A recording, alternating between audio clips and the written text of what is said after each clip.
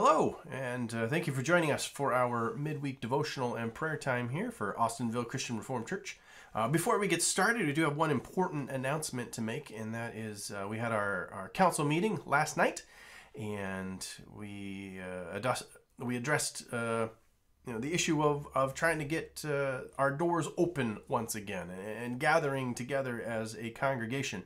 And all the various guidelines and recommendations that are in place from government agencies, local and federal, all the ways that we should approach gathering together again in order to do it in a safe and responsible manner. And the exciting news is that we think we've got a plan together that will work to be able to do these things and do these things in a way to keep you safe and also create a comfortable environment for you to return to. And so we will get that news out to you. But our plan right now is hopefully to return to in-person worship 1 week earlier than we had initially said. We hope to gather together in person on Sunday, May 31st, which is Pentecost Sunday. And it seems quite fitting that the day we typically celebrate as the birth of the church should be the day that we sort of rebirth our in-person gatherings here in Austinville. So more information will come. Check the church website for the document that we have put together with guidelines and recommendations for coming together. We will also have that on our church Facebook page. And we will also be going old school and mailing out a hard copy in the mail. So check your mailboxes in the next few days for those guidelines and recommendations as far as how we hope to be able to gather together in person on May 31st. So we are very excited about that. And of course, after you read any of these documents, if you have any questions or concerns, please bring them to me or to any of the council members, and we will try to address them as best as possible. But with that, a little bit of housekeeping out of the way, we are on to our midweek devotional. And this has sort of been milling about in my head for a couple of weeks now as I was going over scriptures from a past Sunday message, and I stumbled across this passage from Isaiah 29, and it starts in verse 13. Isaiah 29, verse 13 begins at the very bottom of the page of our pew Bibles here in the church. I don't know what it's going to look like on yours, but it begins in verse 13. The Lord says, "These people come near to me with their mouth, honor me with their lips, but their hearts are far from me. Their worship of me is made up only of rules taught by men. Therefore, once more I will astound these people with wonder upon wonder. The wisdom of the wise will perish. The intelligence of the intelligent will vanish." And jumping down to verse 16, "You turn things upside down, as if the potter were thought to be like the clay. Shall what is formed say to him who formed it, he did not make me? Can the pot say of the potter, he knows nothing?" One of my favorite places to visit back when we lived in West Seattle in Washington was a place called Avalon Glassworks. They were a glass studio that did absolutely beautiful ornaments, pottery, decorations, I mean, you name it. If it can be made out of glass, they made them. But what was really fun about it was there was a great restaurant next door, and while you were waiting for a table, you could go over, and if you were lucky enough, they were actually blowing glass there in the studio, and you could watch them take those lumps of sand and heat them up and add the colored powders and begin to blow into these glass balls and form the orbs, and then start to form those into bowls or plates or whatever they were making that particular day. And the process was just fascinating to take something so misshapen like sand, which really has no shape at all. It's just those tiny granules, to be able to take those and with some heat and some different pressures and tools to be able to shape and form them into whatever the artist wanted to make. It was an amazing thing to see, and we're lucky enough that our former employer back in Seattle was really addicted to glass, and she often gave us ornaments and things for Christmas to be able to hang on our tree. So we've got a few on our tree, and we can remember just the beautiful things that were made in that shop. It was fun to watch.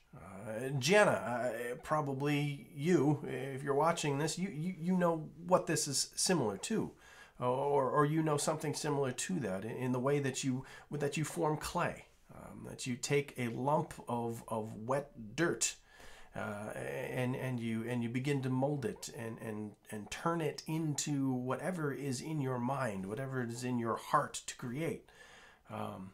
And that too is an amazing thing. The communion set that you made this year. Those of you remember from our communion service that we had online for Easter, the plate and the pitcher and the goblet, those were all made by Jana in her studio, formed from formless lumps of clay into something beautiful and functional.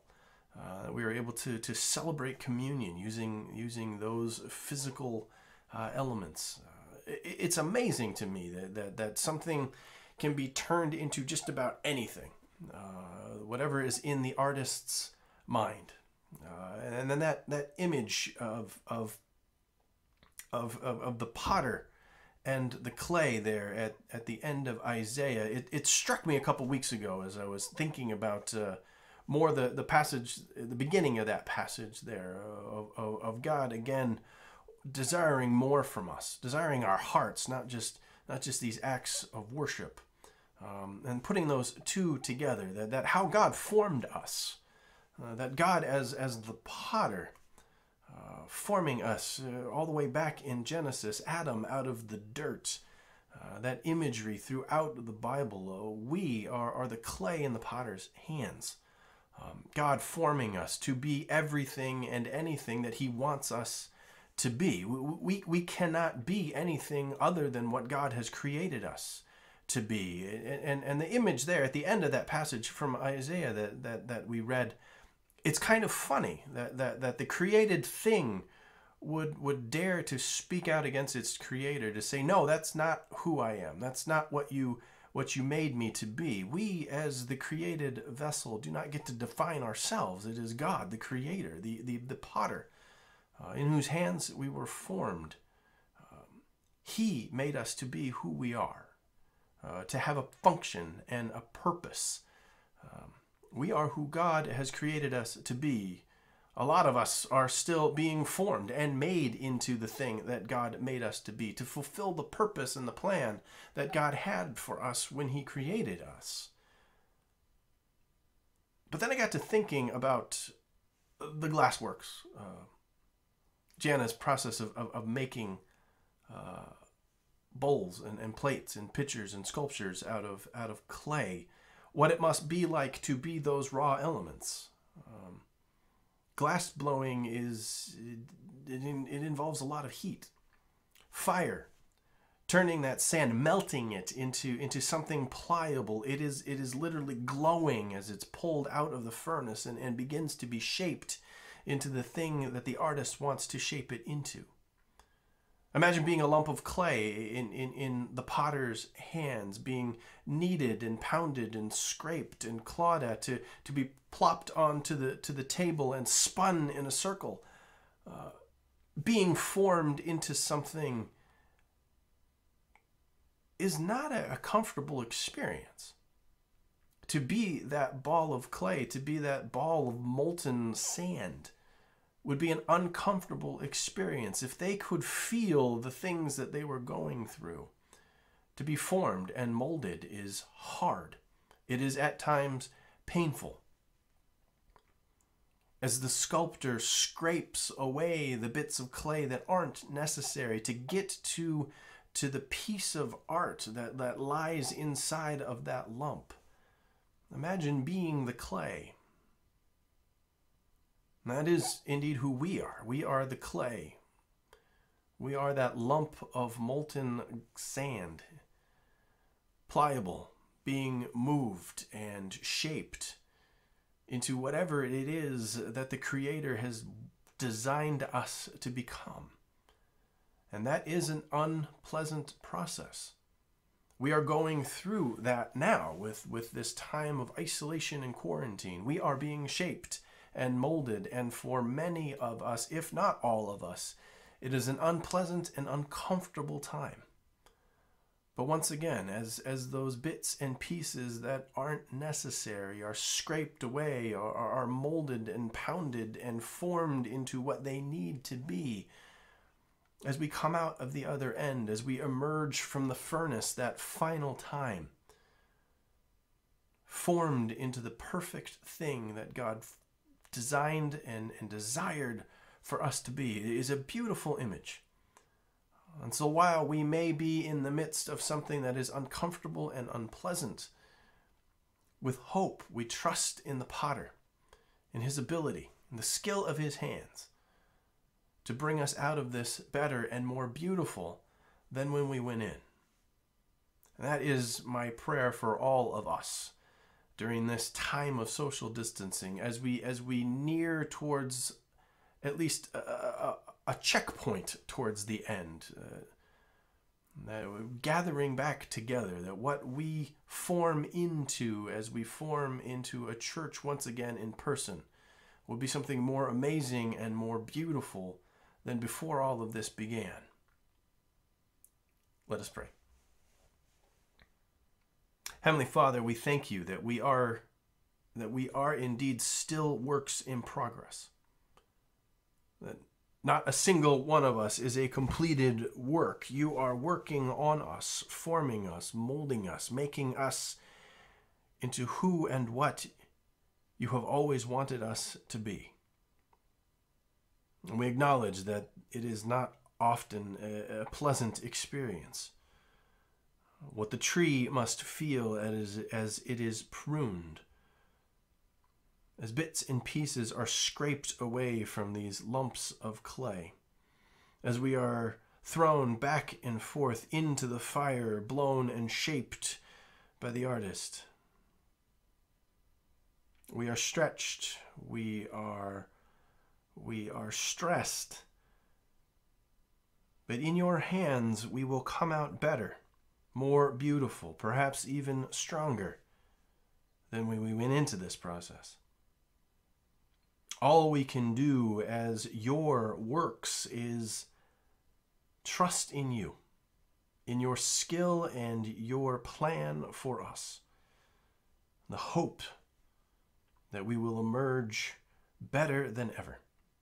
That we can trust in you as our God, for that is who you are, loving and trustworthy, and the most amazing, skilled artist that there ever has been. As we go through this time, help us to endure the trials, the struggles. Help us to endure ever mindful of the hope we have in you. Lord, at this time, we also remember Arnold Scott and the ongoing trials that he has had this year with his leg and his feet, healing from his injury all the way back in January. In and out of the furnace, formed and shaped over and over and over again these several past months.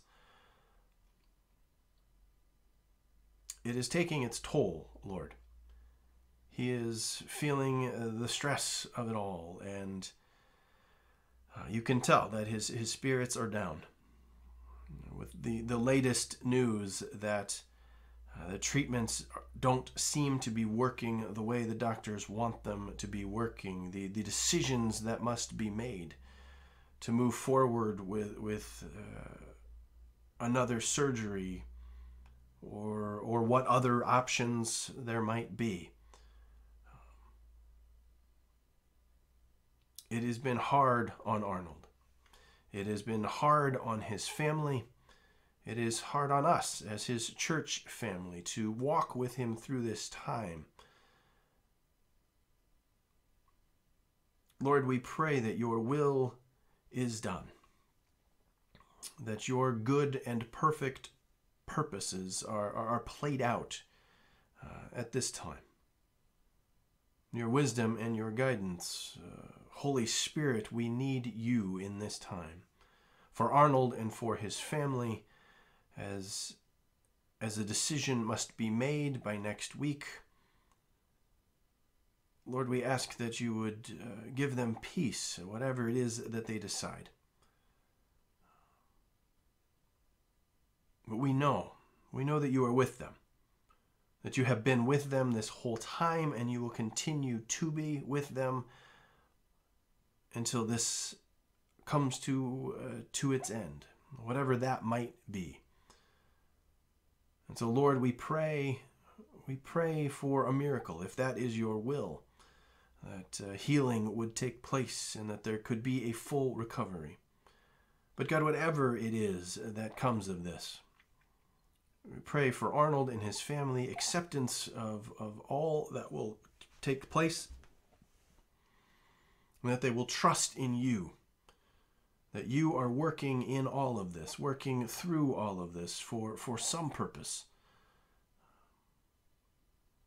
We put all of this into your hands, trusting in you and your ability to do the most amazing things that even we cannot imagine. This time of isolation has been tough on all of us.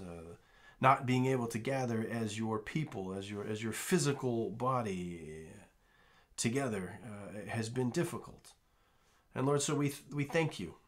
We thank you that through your guidance, we hope that we as a council here in your church have set a plan in motion, have made the decisions that will best honor you and best love and care for those that you have put into our hands to care for. And that is the people of Austinville Christian Reformed Church.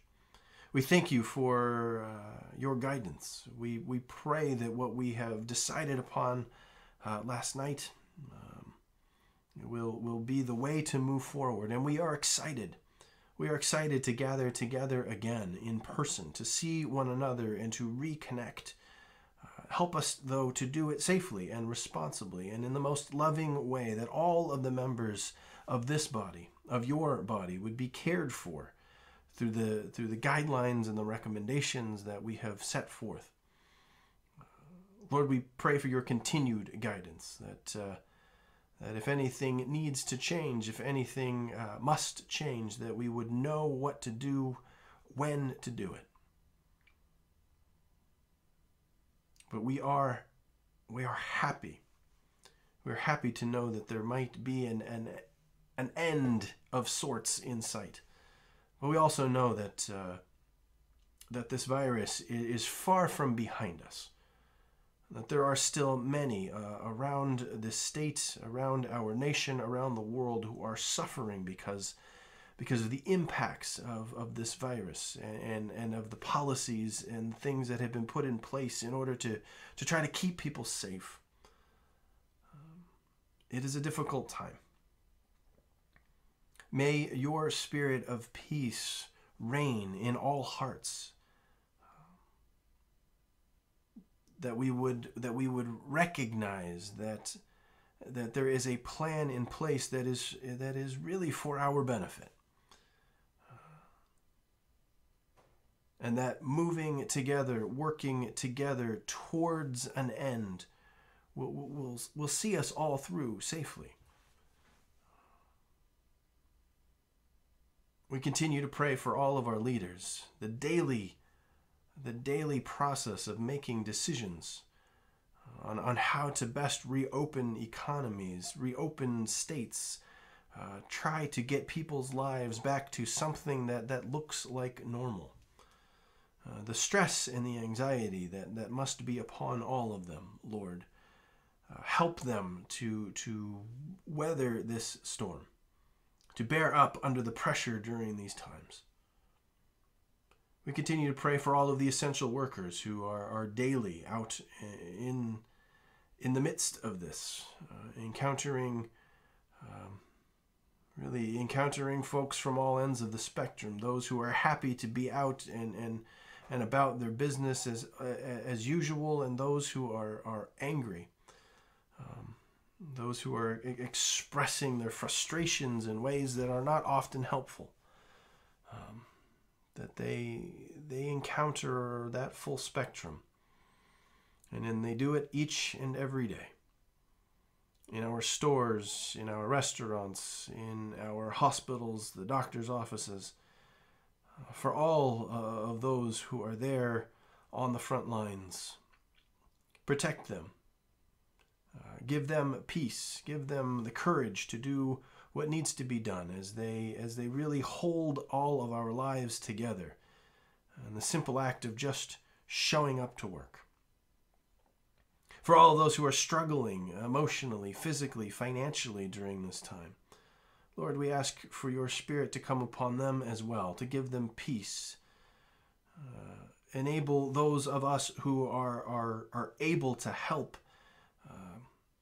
us to reach out, whether it just be a phone call, a card, or a letter, whether financial help is needed or work in a garden, in the yard. So many little things, Lord, can often make a big difference.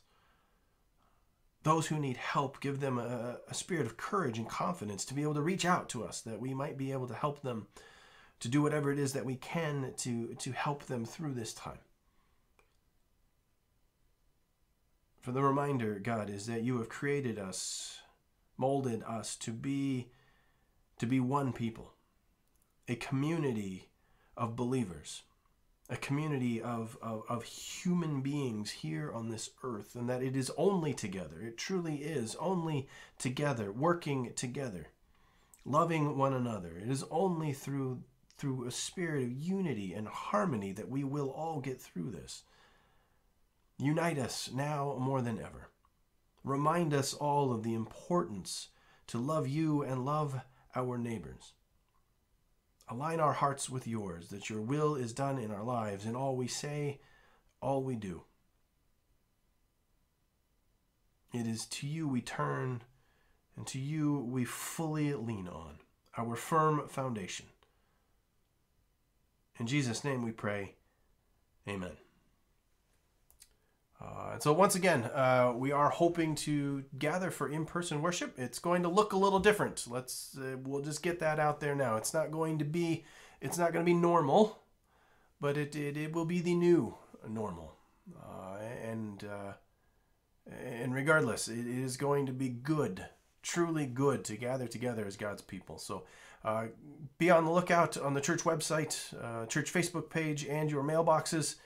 We're going to send it out as many ways as possible, that the news is out there and the guidelines are in place, so that when we try to gather together on the 31st,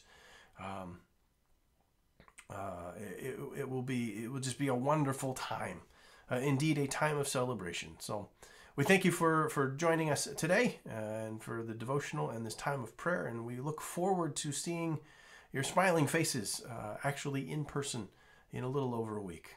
Thank you, and God bless.